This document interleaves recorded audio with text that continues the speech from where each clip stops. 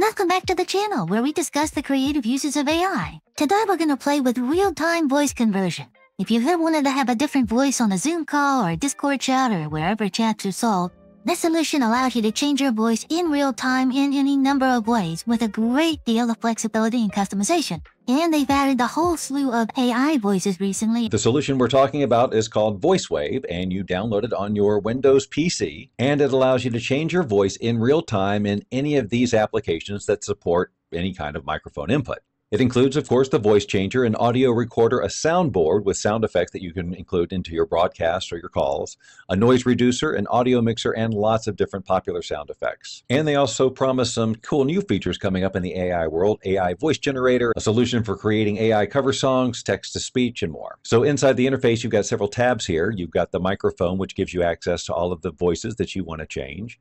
Here is the soundboard that allows you to download and then play sounds, kind of like a cart machine in radio. So for example, if I wanted this goofy ah sound, you only have to download it once. So a quick download, and now I can include that in anything I'm doing.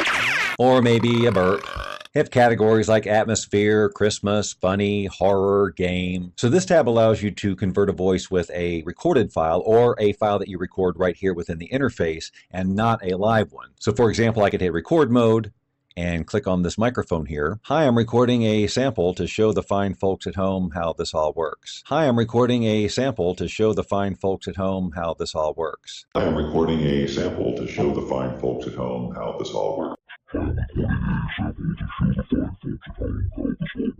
Hi, I'm recording a sample to show the fine folks at home how this all works. Hi, I'm recording a sample to show the fine folks at home how this all works. Next, we have what they call the voice laboratory, and this is where you're starting from scratch. So you take the basic voice and then you can add qualities to it. So if I click the personality tab, for example, I can now adjust the vocal thickness in real time With just dragging these bars around like this.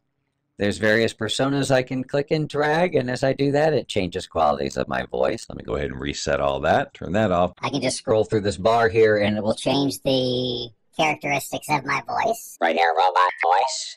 I can change all these parameters, vocal thickness, choose which kind of robot voice we want. We have some sort of electric current going on. Or we just have some nice basic echo effect, room reverb, which is adjustable. So it doesn't have to be overwhelming like that, which is a really great quality because a lot of these things just have like reverb, on, off, or cavern, and that's it. And you don't have a lot of control, but here you absolutely do. So lots of different things you can play with here. And then the settings tab is where you choose which microphone you're using and which speakers you're using.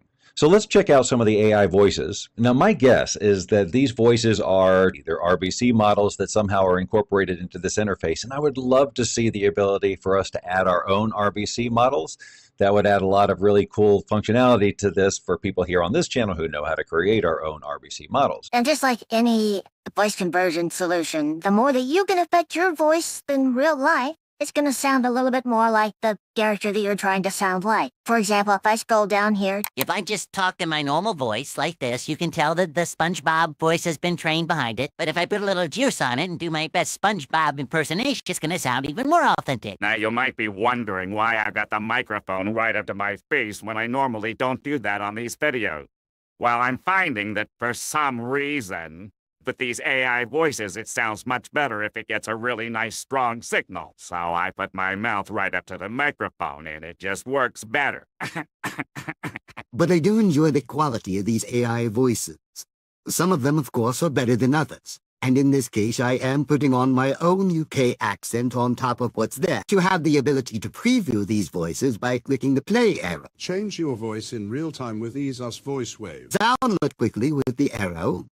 And then put on my best wizard impersonation. I am, of course, putting on some sort of an accent and doing an impersonation of sort of a Gandalf character, but the model is bringing the authenticity of the actor's original voice to the party. Plus, I never saw any of these movies, and I don't know if he talks like this or not. So now how do you get this to work with all your fun toys like Discord or Zoom or any of the others that take microphone input? Well, it's pretty simple. When you run this program, it creates its own microphone source that then you can choose in the audio setup of any program that you use a microphone for. If you've got a Zoom meeting going, you just go under Audio, you go to Audio Settings, And your microphone then would become the VoiceWave microphone EaseUS virtual device. And when you choose that microphone, any voice you choose in the system here becomes the voice that gets sent down Zoom.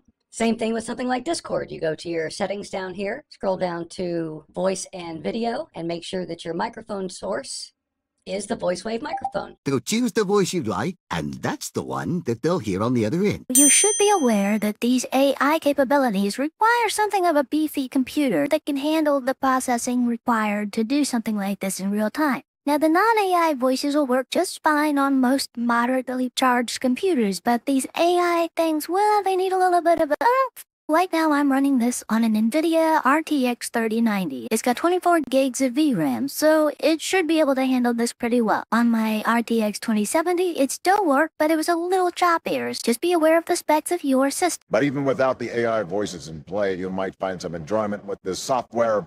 It's outstanding. It's unparalleled. It's unsurpassed. If you like voice conversion and you got the horsepower to try, you can maybe give these a try. The non-AI voices in the soundboard is pretty sweet set of features even by itself.